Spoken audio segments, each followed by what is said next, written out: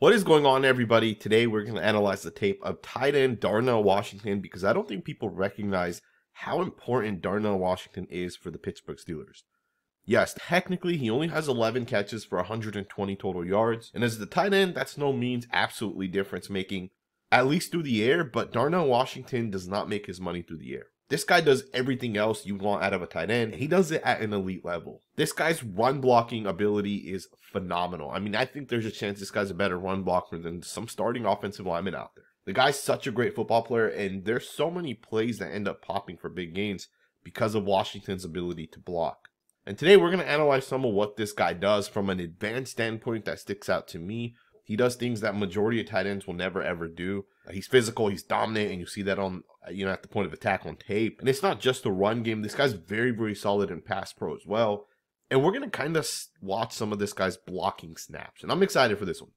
Let's get right into it. We got a first play here. It's a pretty nice job. You're going to get the double team here by the two tight ends. And then I love how Washington's able to not only flip the hips on this defensive end, but he gets physical and he puts this guy down right here. Love that right there. Absolutely love the fact that this guy's able to flip the hips, get physical, put a guy into the ground. And you see a lot of plays like that. Take this next one here as an example. You're going to get an outside zone towards the left, and Washington's going to do a phenomenal job getting up to the linebacker. And you see how much this linebacker struggles to get off the block. I don't think people recognize. This right here is a starting caliber linebacker in the NFL, and he struggles to get off the block of Darnell Washington here. As Washington makes contact with the linebacker, look at the linebacker struggling. To me, that's an absolutely incredible block by a tight end. Most tight ends aren't doing this. And the thing is Washington's not a true offensive lineman, so you don't expect him to be a guy that can't make plays through the air. Like, this guy can still catch the ball, he can still break tackles, he can still do things that a tight end would do in the NFL. Of course, I'm not saying he's Kyle Pitts or Brock Bowers, but he's still a very, very, very good football player. And honestly, this guy blocks better than most of those guys. You see him double team here with the left tackle. He's going to really help the left tackle be able to flip the hips. Phenomenal double team. You really see that happen kind of right there. And then from there, of course, he climbs up to the second level. Just an incredible block here by Darnell Washington. But again, there's a lot of these type of examples on tape. On this next one, he's going to do something that you'll probably never see from a tight end. He's going to essentially snatch down the defensive end on this one. Phenomenal job, right? He essentially has a backside block on this one. And again, just being able to snatch down the defensive end, you don't see most tight ends doing these things. And the snatch technique is something this guy has perfected. And I'll show you guys a couple more examples of that here in a second. But it's just a really, really good job by Darnell Washington, right? He understands the situation he's in. This is a play towards the left. It's duo, so the play could theoretically bend back towards the right. And in this case, it actually does. You see the fullback here ends up bending this back towards the right. And Najee Harris is a good job following. And you're going to pick up 7 yards on this one. But with Washington, I love the fact that as soon as he gets out of his stance, he recognizes that this is essentially going to be duo, right? Where you're going to get double teams at the point of attack. And his block is the defensive end, but he has to get to the inside of this guy. Now, unfortunately, because of where the defensive end's aligned, you're not going to be able to reach a guy like this, right? It's a very, very difficult thing to do because of the technique this defensive end's playing with. So Washington's going to jump to the inside. He's going to snatch this guy down. And that right there just doesn't get better than that, right? That's an absolutely incredible block. You end up snatching this guy. You break the contact. He ends up in the dirt. You jump kind of on the back of this guy. And you kind of just force him not to be able to make the play on this one. All right, just a really, really good job by Darnell Washington. Again, the guy's a phenomenal, phenomenal blocker. Of course, you guys can watch some of these plays where he catches the football. He's going to do the most basic stuff in terms of getting the ball. And there's nothing wrong with that, right? If Darnell Washington comes in and you're in some sort of 12 personnel or 22 personnel like the way you see on this one, I think that kind of benefits the Pittsburgh Steelers, especially since they're a run-first football team. Right? They want to be tough. They want to be physical. And I think getting the ball into Washington's hands after he chips or after he blocks is always the best possible thing to do. To me, one of the things that you have to recognize with a guy like Washington is from a size perspective, the guy is different, right? You don't see guys like this in the NFL that often. And he's also hard to tackle, right? So you'll oftentimes see this guy breaking tackles. I mean, this play right here is such a great athletic play. I mean, beautiful job, right? So you're going to get the chip help here. You're going to release. You're going to get the ball here by the quarterback. And you're going to break the tackle of a Pro Bowl caliber linebacker right there. And then you jump over a safety. I mean, that's an incredible play right there by Darnell Washington. And again, I understand this guy's not one of those guys that's an absolute difference maker through the air. But that's not what his role will ever be with the Pittsburgh Steelers, right? He's a guy that's going to be tough. He's going to be physical. He'll be mostly utilized to block, and I kind of want to get back into that a little bit because this guy has so many beautiful blocks. You got a 36-yard touchdown run here by Najee Harris, and this play works because of Darnell Washington. Like, without Washington's block here, this is not a touchdown. Now, of course, Najee Harris does some Najee Harris caliber things, but look at Washington on this one. This is such a great job to be able to process that Max Crosby is going to end up to your inside, initially lined up to the outside. If Max Crosby stays out here, Washington has to pick him up. But because of the fact that Max Crosby jumps to the inside, he's no longer Washington's responsibility, right? So processing, very, very, very solid. Looks and realizes who he needs to pick up, right? He kind of keeps his eyes on Max. Then he looks up to number 5, the linebacker. And you're going to see him get to the right side of this linebacker. And look at him flip the hips once again. This right here gives this running back the opportunity to hit this to the right side. And not only does Washington actually make this block, but he sticks with that linebacker, right? He stays on that linebacker. He ends up also hitting, I think that's Max right there. He ends up kind of running into. But I mean, just look at the physicality on this one. It is Max Crosby. I mean, look at this.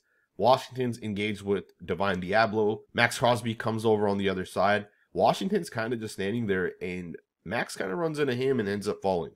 Look at that, right? So that's a great job by Darnell Washington, and it puts it into perspective how much bigger this guy is than most players, right? This guy's built almost like an offensive tackle, but he's a tight end, right? And he's so athletic, and he's so strong, he's so physical, and there's just so much upside with the guy like as a blocker because he's not an offensive lineman, right? He's a tight end. And as a defensive end or as a linebacker that might be 4, 5, 6 inches smaller than him, it's hard to see over the top. It's hard to look around this guy. It's hard to disengage. It's hard to be able to beat a block by Darnell Washington.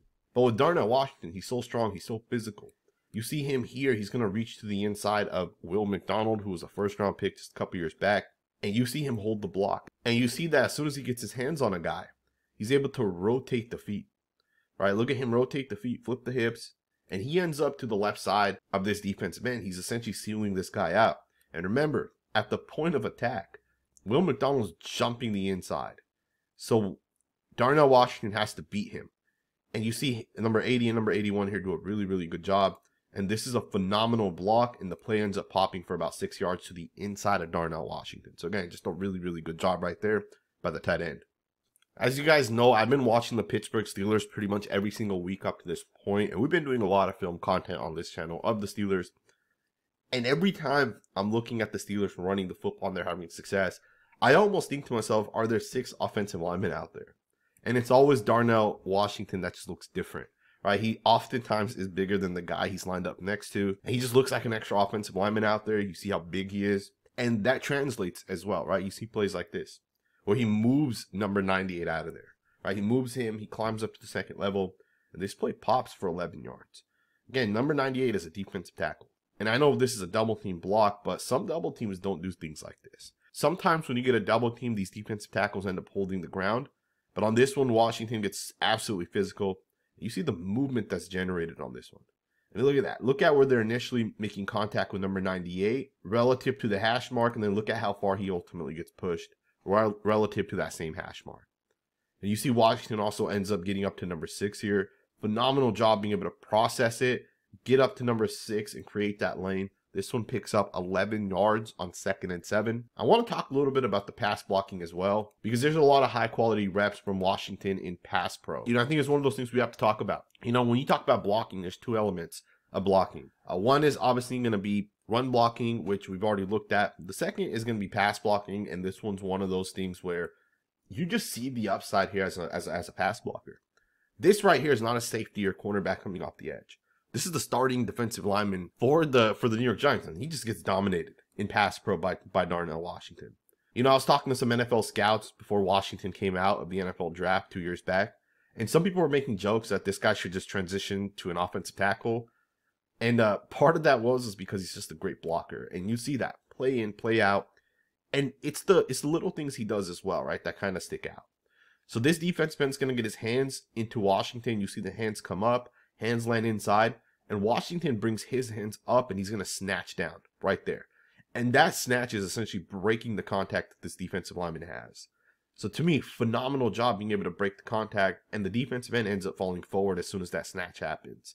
And with that, Washington gains leverage. He stays on top of this, and then he just physically dominates a starting defensive lineman in the NFL. And on this one here, you pick up 43 yards to George Pickens. Check this one out. You're going to get a play action. Darnell Washington is going to essentially jump set Max Crosby. And you don't get this from tight ends that often. And I watch Raiders tape every single week, and you just don't get this. Max Crosby dominates majority of guys out there, right? He dominates majority of tight ends specifically. And you don't oftentimes get a guy like Darnell Washington that's able to handle Max Crosby. Max Crosby has phenomenal hands. So you're going to see Max Crosby's trying to swipe the hands. Darnell Washington is also trying to swipe the hands. And you get two guys that are basically swiping each other. And that's an interesting rep. You don't really see that often. You know, usually a tackle's trying to get the hands into a defensive lineman, and then the defensive lineman tries to swap the hands. Vice versa, the defensive lineman tries getting the hands into the offensive lineman, and then the offensive lineman is trying to swipe. And the guy that swipes is usually the better player. And in this instance, you get both guys that kind of swipe. So it's an interesting rep. And then you also see that after the swipe happens, Washington leans into Crosby. The left hand lands to the inside chest. And you see him do a pretty good job right here, being able to hold the block. To me, that's not a hold. That's just a really, really good block. And then he ends up letting go of Crosby as well. Gets right in front of it. And that's a winning rep. And that's a true one-on-one with the tight end going up against one of the best defensive ends in the NFL. And that's a phenomenal rep. Like, it does not get better than that right there. Just an incredible rep. 2nd and 8, and you're going to pick up 31 yards on this one. It's a really, really good job. Let's get into the next snap. Overall, I think Darnell Washington is going to end up becoming one of the best blocking tight ends in the NFL. I don't think he'll become the next Kyle Pitts or Brock Bowers in terms of his playmaking abilities, but from a blocking standpoint, I think there's some real value there. I know for the most part, people might not think blocking tight ends matter, but I don't think we've ever seen a blocking tight end like Darnell Washington. Right? There's been guys that are good blockers, but generally speaking, they're guys that are very, very slow and they're unathletic. And they don't have great technique, and that's not the case with Darnell Washington. This guy is very athletic, especially considering how big and strong this guy is. But on top of that, he's also a very, very good blocker, and he's just hard to get around. And to me, I think there's real value in that. And I don't think teams have valued a guy like Darnell Washington in the past. And honestly, there's probably not a lot of guys that are like Darnell Washington, to be honest. But the guy's an absolute superstar blocker, and you just see it on tape, man. And I love the fact that the Pittsburgh Steelers are trying to build a bully, right? They're trying to be strong. They're trying to be physical. They want to run people over. And they have Najee Harris, who from a running back perspective brings that attitude and mindset. And from a tight end perspective, Darnell Washington definitely brings that as well. I hope you guys enjoyed this video. The Pittsburgh Steelers are obviously building the right way. They've done so many great things in the draft over the past couple of years. And I think Washington's definitely one of those guys. That was a really, really good pick. I hope you guys enjoyed this video, and if you did, consider subscribing. We are obviously covering the Pittsburgh Steelers on this channel. Subscribe if you're not subscribed, and I'll see you guys next time with another video.